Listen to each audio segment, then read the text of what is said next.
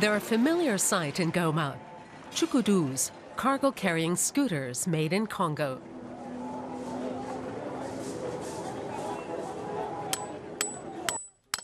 Durable wood and patient craftsmanship are what it takes to make them. Sébastien Pascal learned how from his father. He charges $100 for a chukudu. It's pretty hard work. The most difficult part is whittling everything down so that the parts fit together.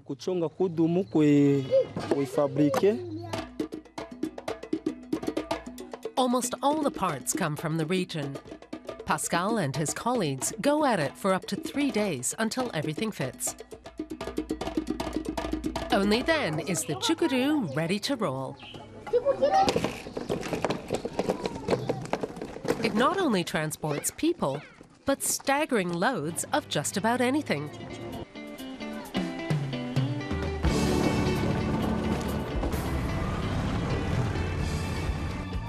In downtown Goma, a statue has been erected in honor of this prized means of transportation.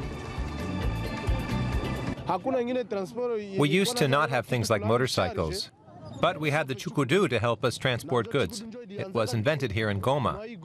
That's why we have this statue. This chukudu reflects Goma's image. It symbolizes our city, and that makes us happy. It shows how they have to work so hard just to end their life here in Goma. Meanwhile, Sébastien Pascal has arrived at his family home.